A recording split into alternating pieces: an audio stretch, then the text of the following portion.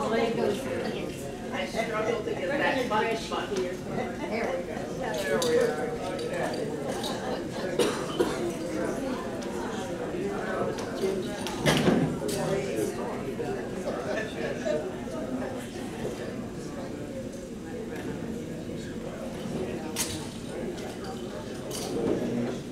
Okay, y'all ready to go? Thanks for coming. I appreciate that. Today we're doing an overview of Texas history part 2. And if you were here a month ago, I took you from the 1.3 billion year old granite mountain we know as Enchanted Rock, and I brought you up to the Battle of San Jacinto. And that's where Texas won its independence from Mexico. And we're going to pick it up right there today, and that is the beginning of the Republic of Texas. So we're going to go from 1836, the Republic of Texas, all the way up to 1900 to the Spindletop oil well, and that's where I'm going to end because I figure you all know everything that there is to know about Texas history since 1900. If you don't mind, I'm going to sit down while we do this. Part 3. Quiet. Okay, let's look at some geography. The Republic of Texas looked like this on the map. Its boundary from the Sabine River up to the Red River to the 100th meridian up to the Arkansas River to its source near Leadville, Colorado, and all the way up to the 42nd parallel. That was established by a treaty between the U.S. and Spain in 1819. So this border was fixed in 1836, and of course the Gulf of Mexico was down there. And when Texas created its republic, we claimed the Rio Grande as our western boundary. Mexico didn't agree with us, but it really didn't matter. So our western boundary was the Rio Grande River all the way up to its headwaters near Creede, Colorado, and then all the way up to the 42nd parallel, and that makes up the Republic of Texas. So that was Texas for about 10 years. Now, after that Battle of San Jacinto, we had already appointed an interim president named David Burnett, or Burnett, as the road we've got out here. And so several things happened pretty fast after the Battle of San Jacinto. The Treaty of Velasco was between the Texans and Santa Anna in Velasco, and that was May the 14th.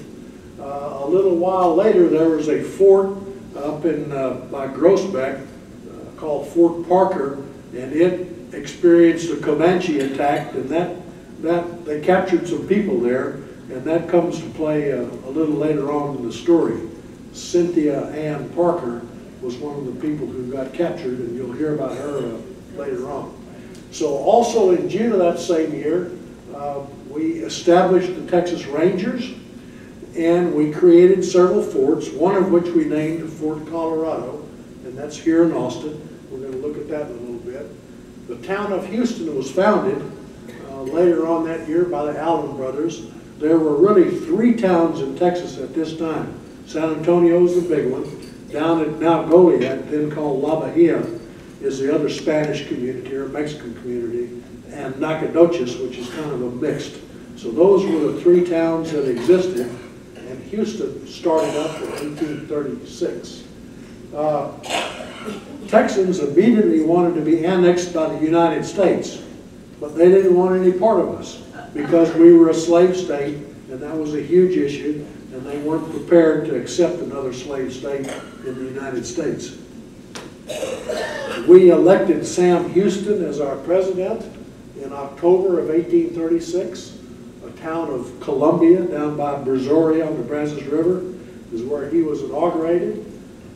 We formed the Rangers, we hired the Rangers, we built forts, we made peace with a few of the Indians, we negotiated the treaty with the Cherokees, and in December we moved the government to Houston. So Houston became the capital of Texas.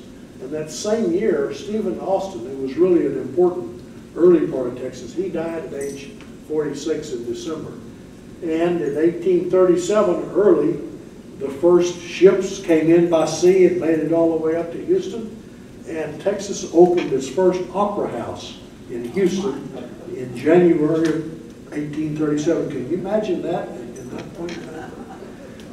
So we had a string of what was then the frontier forts between 1838 and 1849. Fort Houston was over in the eastern Texas, Milam, Little River, Colorado was there by Austin. That's out about Springdale and MLK, roughly, if you know East Austin. That's about where Fort Colorado was located. There's a historical marker out there. So we printed our money. This is a picture of a $20 bill from the Republic of Texas. Sam Houston signed it, and it's a promissory note. It says, if you give me $20, I promise to give you $22 back a year later. And we issued a bunch of those, and we didn't have any money to pay them back. And so the value of our currency declined by more than 50% within a couple of years. Nobody wanted those things once you had them. Today, you can buy them, and they cost a little more than $20. All right, then we inaugurated our second president, Mirabeau Lamar, think Lamar Avenue in Austin, and he was diametrically opposite from Sam Houston in what he believed in. Houston wanted to make peace with the Indians and bring them into the society, and he wanted to join the United States. Lamar said, none of either of those. I want to run all the Indians out of Texas, and I want nothing to do with the United States. I'm going to take Texas all the way from the Rio Grande to the Pacific Ocean. So we had two different approaches by our first two presidents. We selected a new capital in January of '39, named it after Stephen Austin, and the legislature actually met here in November of that first year. So I told you about Lamar and the Indians. He ran the Cherokees out of Texas pretty quick, and he starts treaties with other countries because he's a Republican. He wants to expand. So we made our first commerce treaty with Holland in September of 1839, and then we started discussions with Great Britain about maybe we'll join and be a part of the United Kingdom. So we were talking to Britain. Mexico was invited to those discussions, but they were still firmly convinced that Texas was still a part of Mexico, and they wanted nothing to do with discussions like that.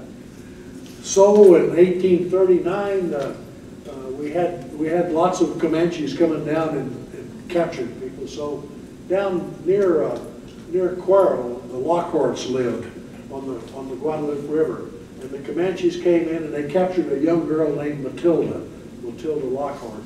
And they had other captures, but then later on that year, up here at Leander, there was a group of surveying party, which included both men and women.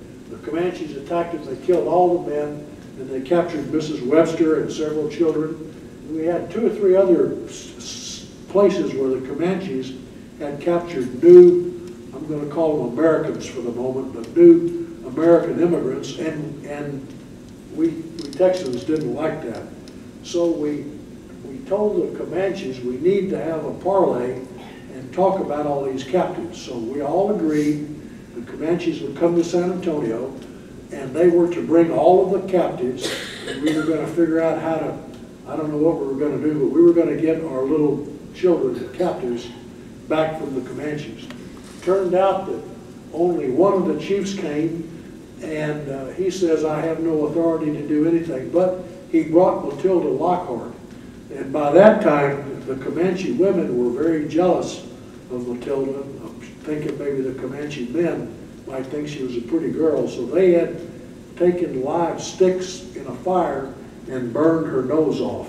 And so it was not a very pretty scene, and it really made the Texans mad when they saw Matilda. So it didn't take long, and they got in a big fight called the Council House fight, and 30 of the Comanche warriors and 3 women and 2 children were killed, and 7 Texans were killed in that fight.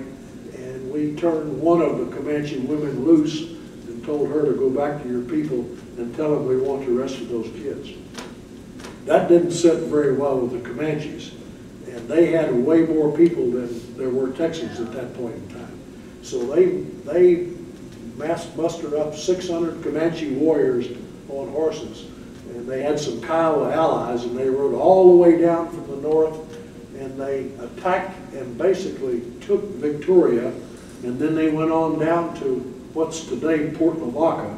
It was called Linville on Lavaca Bay down there, and they sacked Linville, ran all the people out in boats in the bay, stole everything they could get from the warehouses that were down, and then they returned up the Guadalupe, this big group of Indians did, toward what was called Comancheria, which is really just North Texas at that time. But the Texans knew what was going on, and they set a trap for them.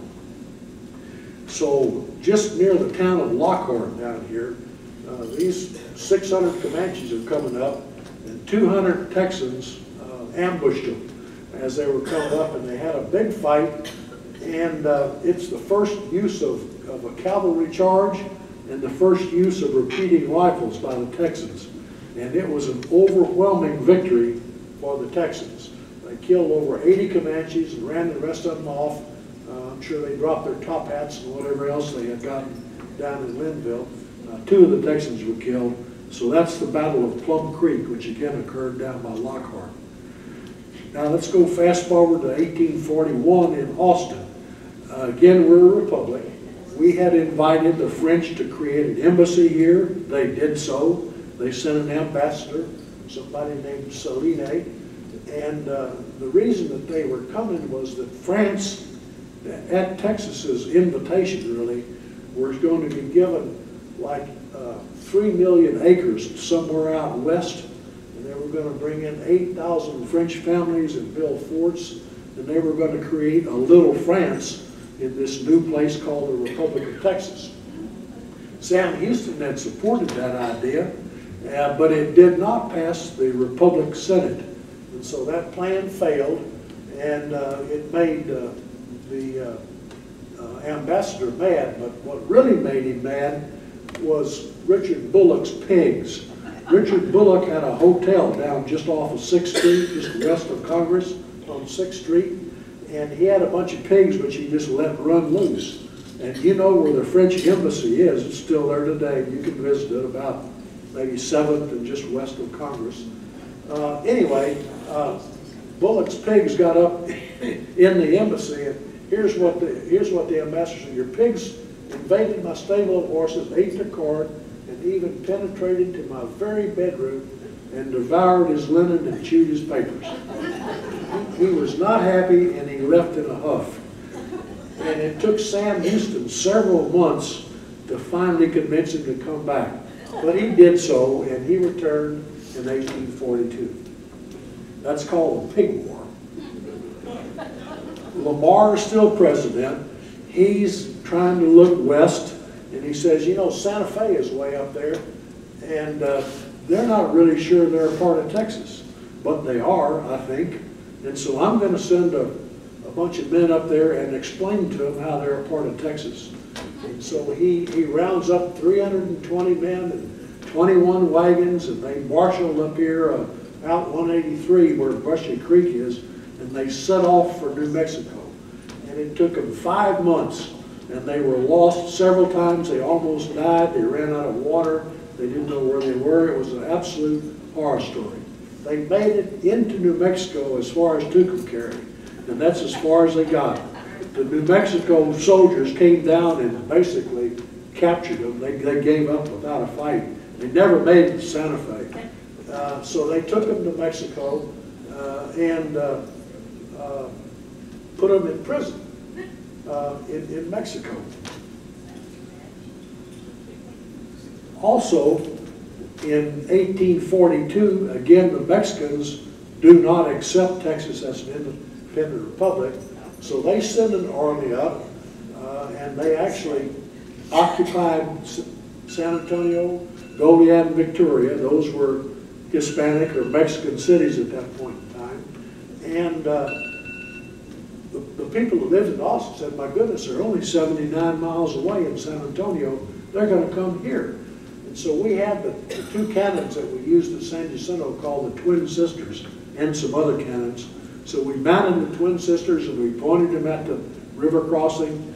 And fortunately, the Mexican army decided they weren't going to come here. So they went back to Mexico for a while. And then later on that year, another 1,500 soldiers came back from Mexico and reoccupied San Antonio. And this time we had some fights. And if you have ever ridden on Highway 71 through LaGrange, if you looked over there across the river, there's that sort of mountain over there. That's called Monument Hill. And it honors 53 men from LaGrange who had marshaled and went up to fight these Mexican soldiers, and it was an absolute massacre. They all got killed. So those Texans are buried on Monument Hill. 36 of them were killed. And we did have a battle with some more Texans, which we won near San Antonio at Salado Creek. And so this army of Mexicans retires. So that's 2 invasions in 1842. Sam Houston is back president again. And we don't like the fact that the Mexicans have invaded us twice. So we formed a militia, and we sent them down to the Rio Grande to kind of clean things up, and we gave them the instructions, if you think you can win, feel free to invade Mexico. So this guy named Somerville led these men down, and they went to near Laredo, and they actually captured Laredo, and they looked the situation over and they said, Somerville, who was the leader, says, I don't think we can do any good in Mexico. He says to his men, we've got Laredo, we've told them we don't like it, we're going to go back home again.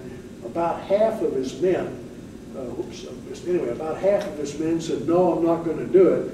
And so they formed themselves up and decide they're going to go into Mexico, which they did, to the town of Mayer, and they had a battle, and they lost big time. And 176 of those men were captured by the Mexicans and put in prison in a very infamous prison called Peyote. And included in this 176 were 2 famous Texas Rangers, one of which you probably heard of, Samuel Walker. He's the guy that invented the 6-gun, the famous 6-gun. He went up and showed Colt how to make a 6-gun that would work in Texas. So that's Samuel Walker. And this other guy you might not have heard of is a really interesting character. His name was Bigfoot Wallace, but that's another story. So anyway, we've got these 176 men in prison in Mexico. They briefly escaped and were recaptured. And the Mexicans said, because of that action, 10% of you are going to have to die. And so they put 176 beans in a hat, 17 of which were black and the rest of which were white. And each man, this is a picture of it, each Texan walks up and he reaches in the hat and he pulls out a bean. 17 of them were black. They lined those 17 men up against the wall and shot them. And 2 years later, the rest of that 176 were released. So that's the black bean episode. Another Austin story, this is 1842. Houston is the president. Again, I mentioned the Mexicans are in San Antonio, and Houston says, you know, that Austin is not a very good place to have your capital. It's just too close to San Antonio and that Mexican army. So he says, we're going to move the capital to Houston, and the only thing that's important with the government are the land records. That shows who owns what. And we had the land office here in Austin.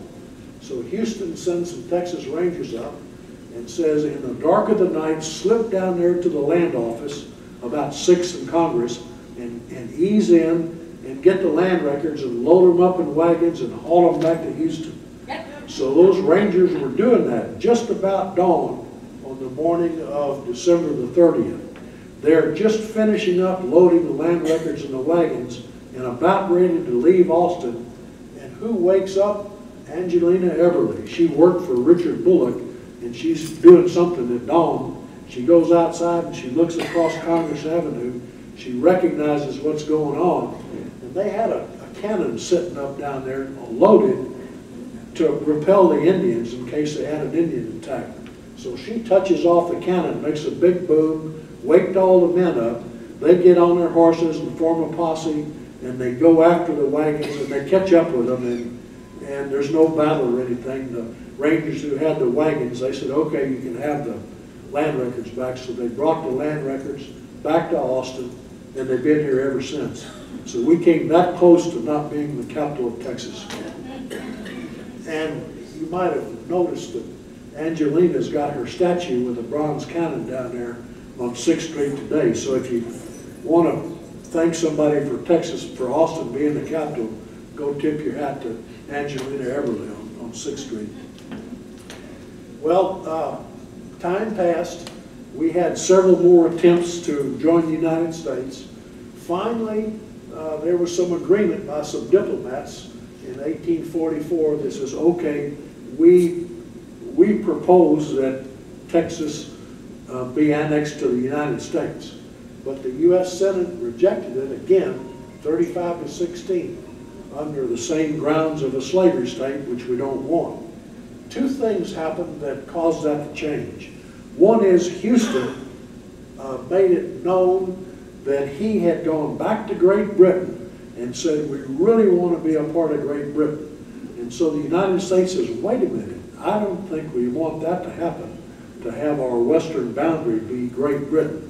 And so that had a little change of attitude in Washington, D.C. And the other thing that really happened was we had an election, and Holt won, and he favored annexing Texas.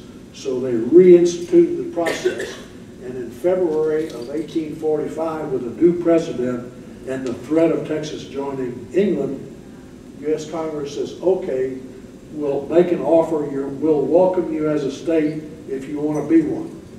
And Mexico says, wait a minute, we will recognize you as an independent republic if you agree not to join the United States.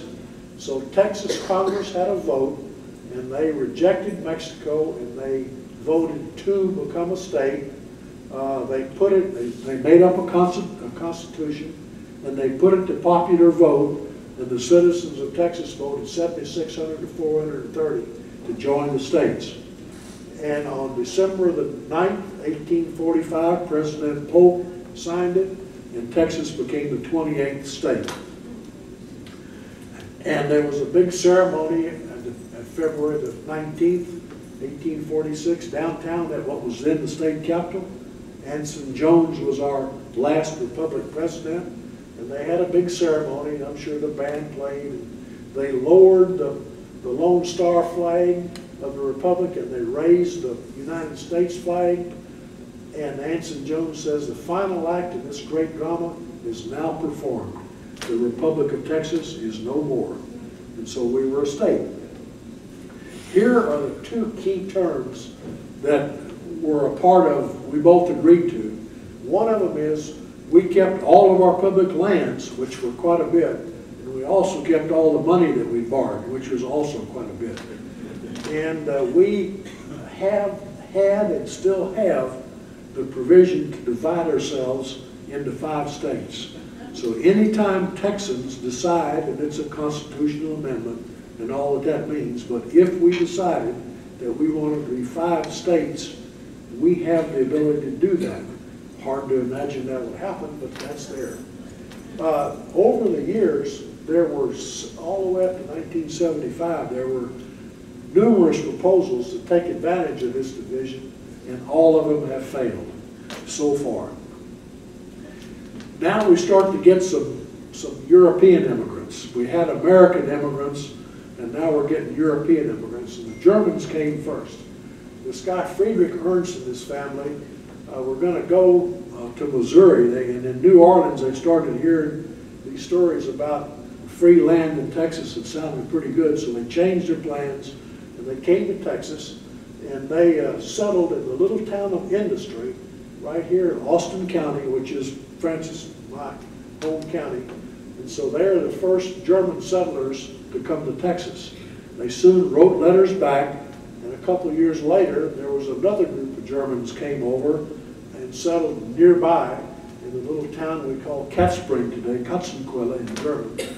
And the von Raiders were the leader of that, but there was also a young man named Kleber who was in that group, and his descendants still own the King Ranch. So the King Ranch ancestor was among these group of Germans that came to Texas in 1834. Then 10 years later, the more common story we know about German immigration, a whole bunch of them came in under this Society for the Protection of German Immigrants in Texas, and some nobles put together in Germany, and brought in several thousand Germans. They called it the Adelsverein, and they settled New Braunfels and Fredericksburg, and you probably know more of that story than you do the earlier stuff. So Germans were our first non-American European immigrants. They got along with the Indians really well, and they had to, because there was a lot of Comanches out there. Now, they actually had a treaty in 1847 up on the San Saba River, and they formed a treaty, and they agreed they'd live with each other peacefully, and both sides honored that treaty, and it is said that that's the only treaty in Texas with the Indians that was ever kept by the Texas side. So shortly after then, the second group of immigrants come from Europe, and these were some Czechs. There was a guy named Leschiker that got a bunch of people, and there were two sailboats, 1851 and 1853, that brought family groups of Czechs over, and they came and settled in the same place among the Germans in Austin County. They had been attracted by a Czech actually named Bergman, who earlier he was a preacher, and he was in Katspring, and he was writing letters back in Czech telling them how good it was, and that's why they came. So we go to 1846, and we have the Mexican-American War, which came about because Texas annexed Mexico, and United States annexed Texas, and Mexico didn't like that. So that's how we got in the War of 1846. In that war, Zachary Taylor leads a bunch of American soldiers down to what is now Brownsville.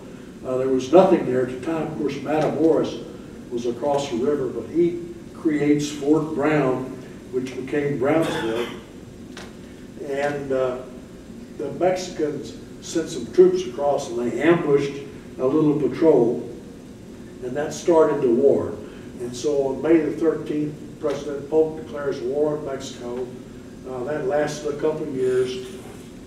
There were some big battles down around Brownsville, Palo Alto, and Resaca de la Palma.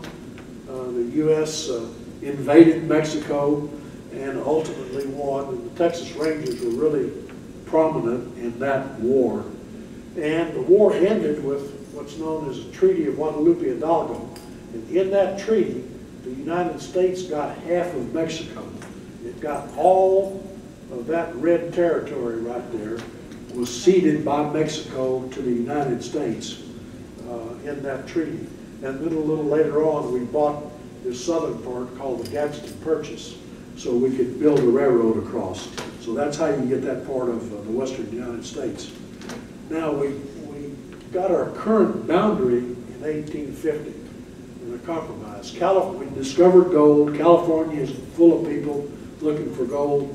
California wanted to be a state, and so this agreement was made that California could come into the United States as a free state, and we would organize these territories of New Mexico and Oregon, and Texas would give up that portion of the republic right there that includes most of New Mexico and Colorado all the way up into Wyoming, and some of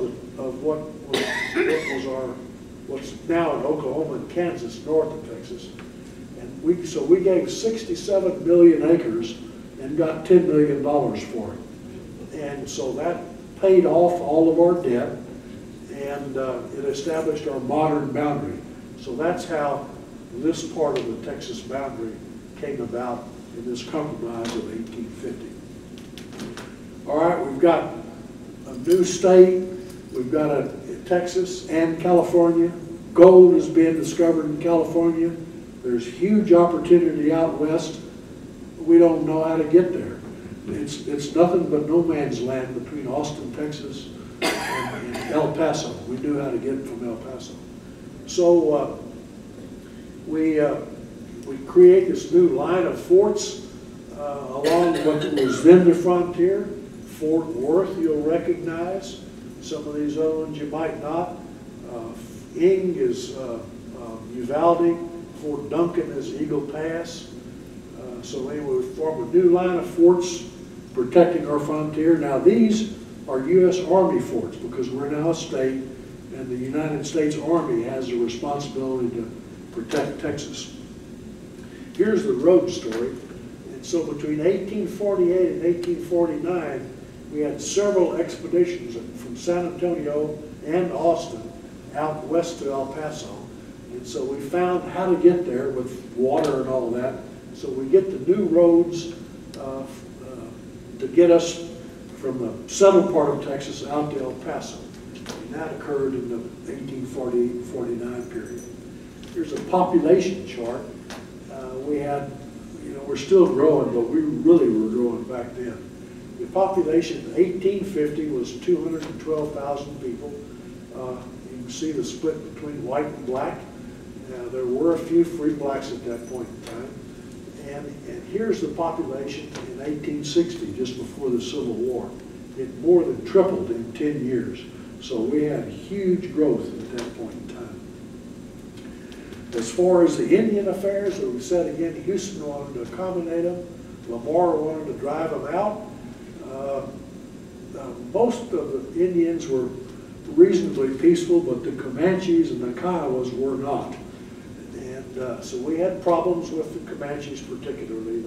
They kept coming. So we formed, in 1855, we formed 2 reservations for Indians in Texas.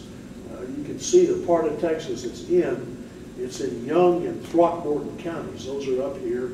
We had one reservation called the Brazos Reservation for, let me just call them everybody else. It's all of the other tribes. And then we have one particularly for the Comanches.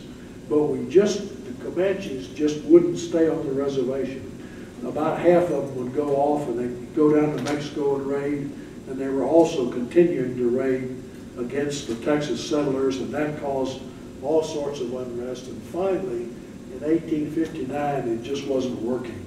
So we closed down both of these reservations, and we took all these Indians to Indian Territory, which became Oklahoma. So we've got a new line of frontier forts in 1860. Let's see, some Fort Stockton and Fort Davis. You'll recognize those. Concho is at San Angelo. And then we had some Richardson you may recognize by Dallas. So we had a new line of, and Fort Bliss is formed out by El Paso. So we get a new line of forts in 1860. From the day we were a republic, we wanted railroads. We talked about them for the 10 years we were a republic, passed some charters, never built a mile of track.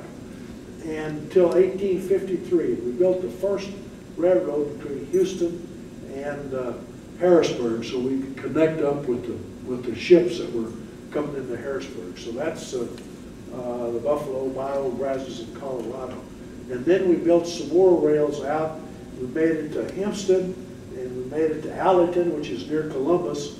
And we actually got up from Hempstead past Navasota to a little town of Milliken by 1860. And we were coming down from the north. We had a little piece of a railroad that came into Texarkana and made it as far as Jefferson. And then the Civil War started, and that stopped all of the rail development for the years of the Civil War. So here's a Texan Confederate soldier in the Civil War. We voted to secede from the Union on February the 23rd, 1861, and it was, what is that, 3-1 to secede. The counties that voted against secession are shown in darker brown. That's the German belt. Most of the Germans, they didn't come here. They came here to be in the United States, so they didn't want to secede. These counties out here were mostly just military forts, so the voters were U.S. soldiers. They didn't want to succeed. And up here we had a whole bunch of brand new United States immigrants who also did not care to secede, but they were overwhelmed by the rest of the population, and so Texas joined the Confederacy. As a Confederate state, before the war started, the estimate was that we were split about a third, a third, a third. A third said we'd rather be a part of the Union than we would be separate. A third were, that's after the war started. The third was the Confederacy, and the third said, I don't care either way. Sam Houston said we should not have seceded. We ought to stay neutral and not join the war. And as a result of that, he was removed as our governor. So he wouldn't sign the pledge to the Confederacy, and he got kicked out as being governor of Texas.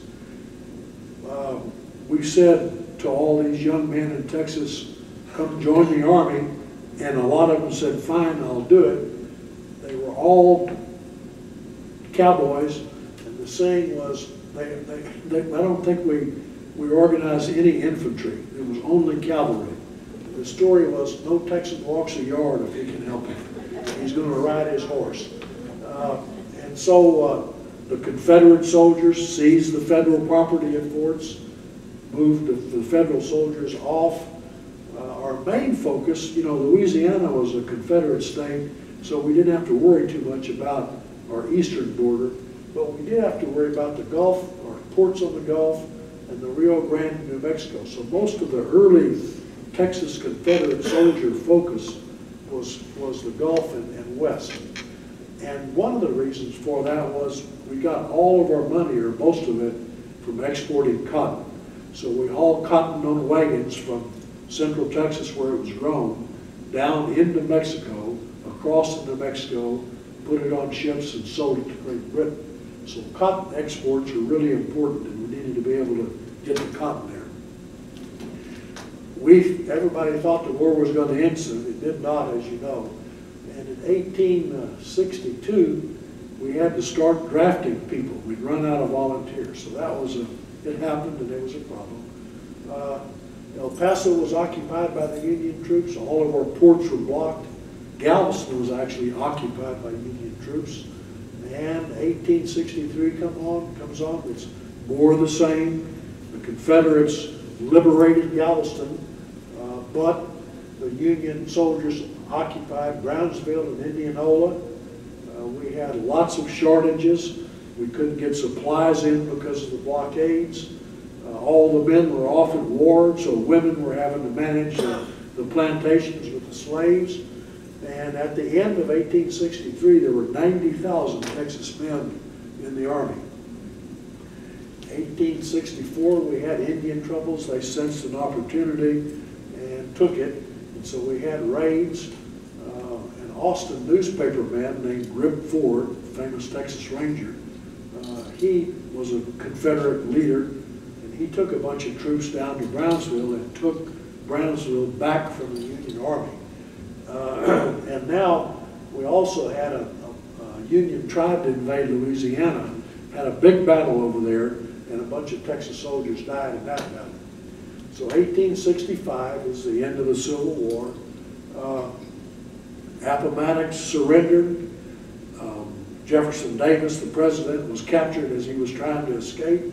And after that happened, Rip Ford is down in Brownsville, and he hadn't heard about all that yet. And so he gets in a fight with the Union soldiers down in Brownsville and wins big time. So the last battle of the Civil War was fought near Brownsville, and it was an overwhelming Confederate victory. And then soon after that, Ford finds out that, in fact, we've given up, and so all of his troops disband. It was a period of a lot of anarchy going on, and the troops returned to home. Many of the Texans who were Confederates and didn't want to stay moved to Mexico. And this story I think you're probably familiar with, but on June the 19th, Gordon Granger, Union General, sailed into Galveston, and he gets off and he gets up and he makes an announcement, and he announces the fact that the slaves have been freed, which happened several years before, but he tells the Texas African Americans, you're now no longer slaves, you're free people. And that occurred on June the 10th, as we've come to know it, and it's now a national holiday celebrating that fact. The Union Army shows up, two wings of the Union Army. They come into Texas. One of them occupies Austin, the other one occupies San Antonio. One of the leaders of the occupation army in Austin is George Armstrong Custer, who we know later from Little Big Horn fame. He had his wife with him. And so here's a picture of Custer and his wife Libby sitting on the steps of today's Arnold Nowotny building on the little campus over at UT. At that time it was called the Blind Institute, but it's the same building as you can see. And so there's an 1865 picture of Austin, Texas with George Custer in it. So we have Reconstruction after the Civil War.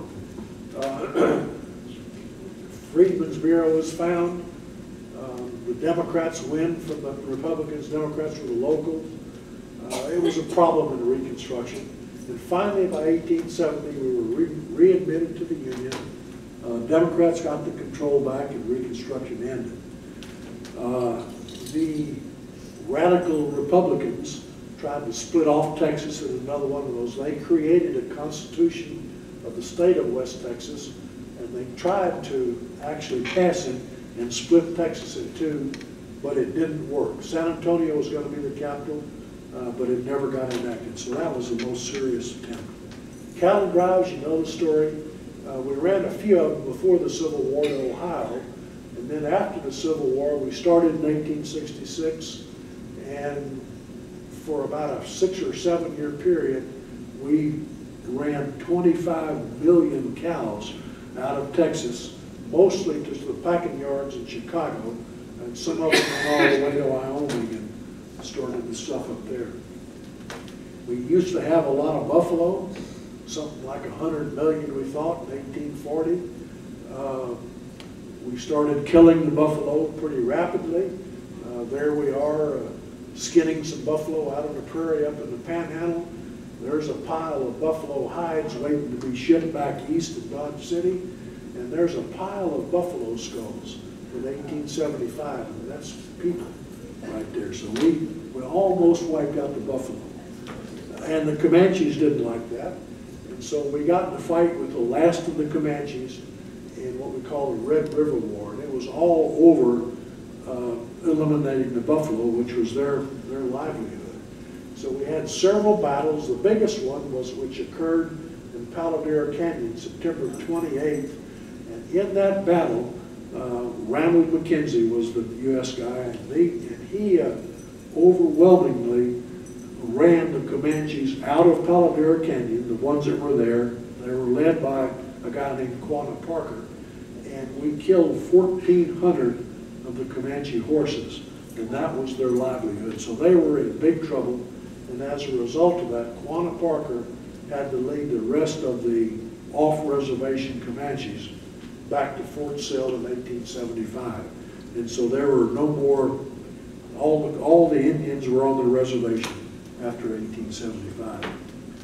Joseph Glidden invents barbed wire in 1874. That soon came to Texas for all the reasons that you can imagine. And so people started fencing off what used to be public lands. Some people didn't like that, so we actually had a war in Texas against the people who were building fences opposed to those who didn't want the fences. Windmills came in 1885. That was a big deal because now you could have a fenced-in piece of property that wasn't on running water. You could water your cattle inside of a pasture by putting in a windmill. Panhandle ranching began in the 1890s. So there's some ranchers out in the middle of nowhere running cattle. There's the chuck wagon behind there. That's all they had where they had their deal. Bunch of timber in East Texas. Pine and cypress were the two main trees we liked. We hauled them out first with oxen on oxen trains, and then later on we built some railroad spurs into the forest. So we were bringing out the trees. We put most of them in the Sabine River and the Neches River, and we made these rafts of logs, and we floated them down the river. And this is Orange, Texas. There was a couple of big sawmills in Orange. We would stop the raft and take the logs up and make lumber out of them. There was some more sawmills in Port Neches on the Neches River. And so the same thing happened on the Neches River. So that was our timber business. We got back in the business of building railroads in a big way. This is the miles of tracks in Texas in 1861, 470. By 1879, we're about 2,500 miles of track. This is an 1876 picture with the black lines being the railroads. And by 1890, we had more than 10,000 miles of railroad track. The way we did that is we had all this public land, and we offered the railroads, we said, if you will build a track, we'll give you the land on 8 miles on either side of the railroad. And that is 10,240 acres per mile of track. So that's how the railroads got their money to be able to build the railroads, is by the land that the state of Texas gave them. We raised a lot of cotton in central Texas, from Austin all the way down to the coast. We ox wagoned it to Houston, maybe rail for a while here. And in Houston, we took it down to Harrisburg, put it on boats, and shipped it mostly to Britain and the textile mills. So King cotton was a big piece of the Texas economy around 1900. We settled the Panhandle, which was absolutely nothing but a giant prairie before with buffaloes on it. The settlers came in. They built these soddies, these little houses out of chunks of dirt. We got our horses and mules and oxen, and we plowed up the prairie. We plowed the native grass under, and we planted wheat. And it wasn't long when that caused a problem. When we got a drought in the 30s, we got the Dust Bowl because we had plowed up all the land. We'd also invented big tractors to help do that in a hurry. So this activity ended up causing the Dust Bowl for the most part. But we got the Panhandle settled. And here's what I call the last hurrah. So we got the Spanish-American War that started. Guess what? There's a bunch of Texans that used to be riding the cows up the trails that didn't have a job anymore. And they're young kids looking for something to do. Teddy Roosevelt says, aha, he comes down to San Antonio and he sets up camp in the Menger Hotel, still there right across from the Alamo. And he gets, this is a legend, which I think is a pretty good one, he gets a wooden barrel outside the Menger Hotel, and he puts a silver dollar on it, and he said, come one, come all. If you want to join my Rough Riders, here's a silver dollar. And a lot of them did. So that formed his Rough Riders, and then he went to Cuba, and there's this, the San Juan Hill story with Teddy Roosevelt and the Rough Riders. Those were a bunch of Texas cowboys that did that. So, we didn't invent oil in Texas. It first came out of the ground in Pennsylvania. But in 1866, a well showed up in Nacogdoches. It was a small one, 10 barrels a day. And in 1901, a couple of guys that were pretty smart, one was a geologist, the other was a promoter, they're down there near Beaumont, and they said, we've got this salt dome, and I think there might be oil under it. So they drilled a well, and they didn't get very far down at all, and they hit a gusher. And that is an actual picture of the Spindletop well. It was the first big oil well in Texas.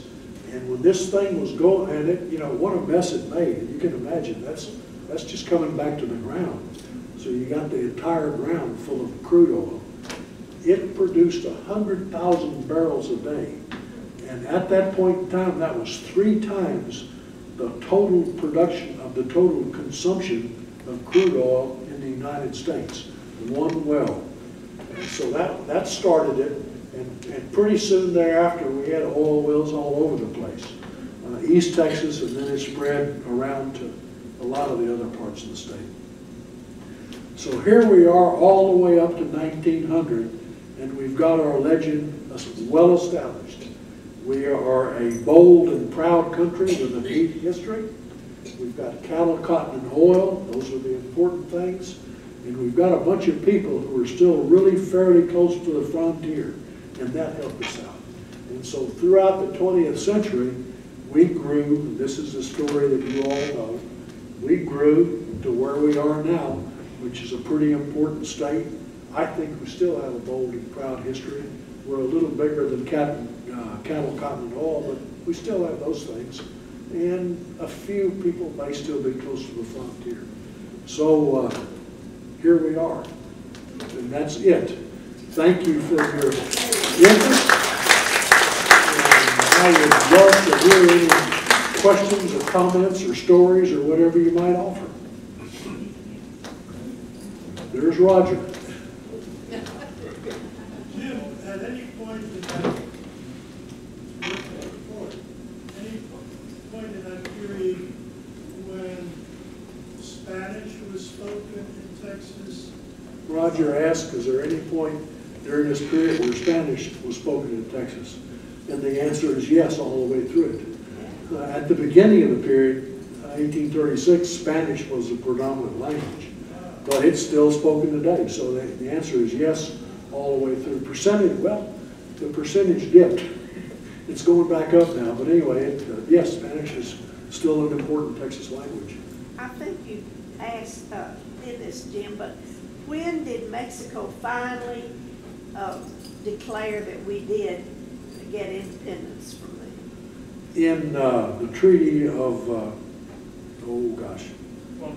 Guadalupe Hidalgo, thank you, 1848, Okay. when we settled the war. Okay. They finally said, oh, okay, that's a part of the United States, and not only that, here's California and Nevada and all the others too. Yes, Ruth. You're going to tell us more about Cynthia Parker.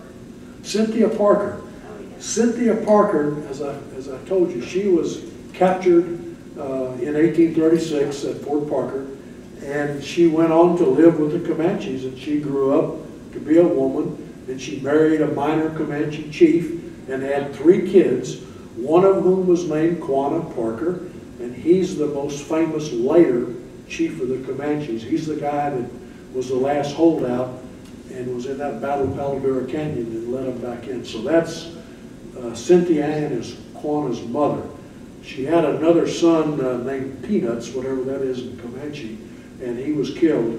And then she also had a daughter, and I don't have her picture. It's kind of a touching picture, but she was, I don't know what the right word was. She was recaptured, is probably right. She'd become a Comanche. And some Texas Rangers found her and some other ones, and so they brought her back to her family completely against her will. I mean, she's married to a Comanche. She wants no part of it, but she was forced to go back. And there's this really poignant picture of Cynthia Ann, and she's holding her young daughter. She's nursing her young daughter, Prairie Flower. And Prairie Flower died, and so did Cynthia. So it's kind of a sad story to Cynthia Parker.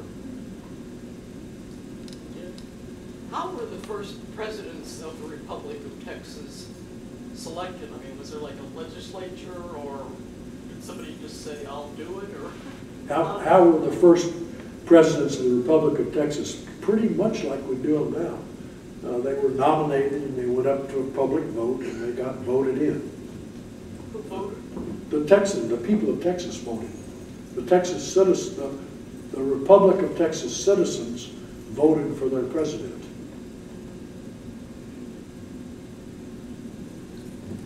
One particular interesting thing, the Constitution did not allow a person to run for re-election. So Kansas Sam Houston was the first and the third. That's why Lamar was in between. Did y'all hear what Bill said? He said that the first Constitution of the Republic did not allow a person to run twice.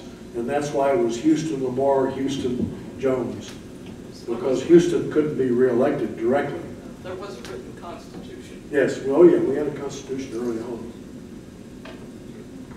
Stuart? Were there anything like the land grants in Oklahoma to attract immigrants? We had, I forgot the number exactly, I'm going to say 66 million acres of public lands. And we gave most of it away in the form of land grants. So the answer to the question, was there land grants in Texas like they had in Oklahoma? The answer to that is absolutely. Probably more land was given away than was given away in Oklahoma. But we had a lot of land. The railroads got some of it, as I mentioned, but most of it went to individuals. The first deal was, it changed as time went on, but probably the most common land grant was 640 acres. That's 1 square mile, and we call it a section. So if you're a rancher out in West Texas, you measure how much your ranch is by how many sections.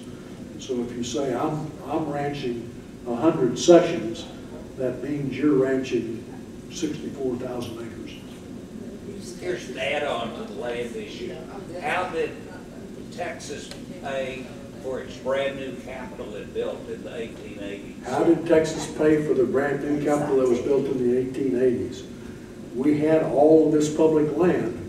The legislature of the state of Texas passed a law that says we're going to set aside, I believe it was 3 million acres of the Texas Panhandle. We're going to set that land aside to provide the financing to build a new capitol. So in 1881, we had a capitol building where the one is today, and it burned down in 1881. So we needed a new capitol, and we looked around and we said, okay, we've got this land. And so we put it up for sale, and there were 10 investors who bought it. They were mostly foreigners, a lot of them from Scotland for some reason. But anyway, they formed a ranch called the XIT Ranch. That stands for 10 in Texas. And I don't have a picture of it here, but if you look at the Texas Panhandle over on the New Mexico side, it's a pretty good chunk of that land. We sold the land, we got the money, it was enough money to build our capitol. We went up here to Marble Falls to a mountain, and we mined the mountain and cut it up into blocks and hauled them back to Austin and built the state capitol. So we traded land for a capital as a bottom line. Something kind of interesting in regard to the local. We have, if you all know, the Central Texas, we about 1937 started building a dam to create Lake Travis, and we borrowed money from the federal government. And some bureaucrat got to digging around and found out that there was a law that there could be no, unless the United States, the land had to be free before you could loan money to for something like a dam or any public thing. Well, Buck, help me, Buck Buchanan said, don't worry, I'll fix it as soon as the legislature meets again. Buck Buchanan, where's another dam named Buchanan Dam? Buchanan Dam. Up and died, had a heart attack and died. But somehow we managed to get the law changed, and it was okay, and we were able to finish the building of Lake Travis, or create Lake Travis by finishing the dam, because we, had still maintained all our public lands. Thank you, Got us Carol. into trouble. Thank you, because you have allowed me to say I told you so. I knew that people in this audience would know everything about Texas history from 1900 to 2023. Yes, We Mary. had a speaker here one night, and he had a lady with him, and she said she was a rancher, and I was having dinner with them when we were having the seminar speakers, and I asked her how many acres she don't know if you could hear Mary, but she was commenting that there were some people here that spoke, and the woman said she was a rancher, so they had dinner. And Mary asked her, Mary didn't know any better. She asked her an honest question, she thought, which is, how many acres do you have? And she was informed that you don't ask a Texan how many acres you have. Sometimes they'll say, I'm ranching 100 sections, but you don't ask them, they have to offer. In the back, yes. Sorry, I'll speak up. There's stories of the Texas Rangers being used fundamentally early on for chasing down freed slaves, bringing them back. Is there truth to that? I couldn't quite hear you. Can somebody else repeat the question for me?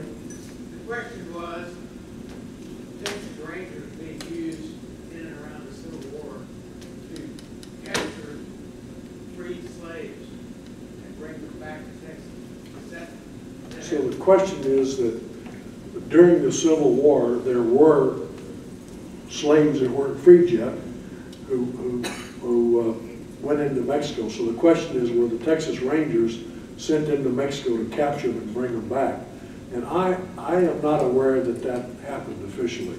I know that there were certainly some slaves at the time who ran to Mexico, and I know that some of them were brought back, but I am not aware that there was any official act by the Texas Rangers to do that.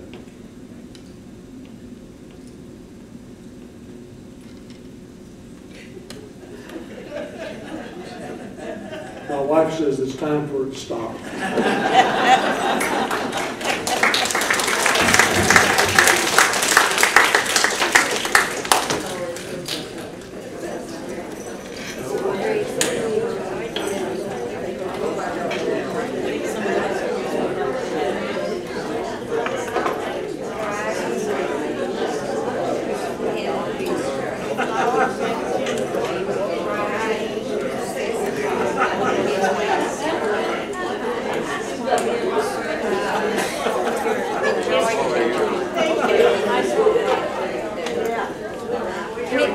Thanks, Jim.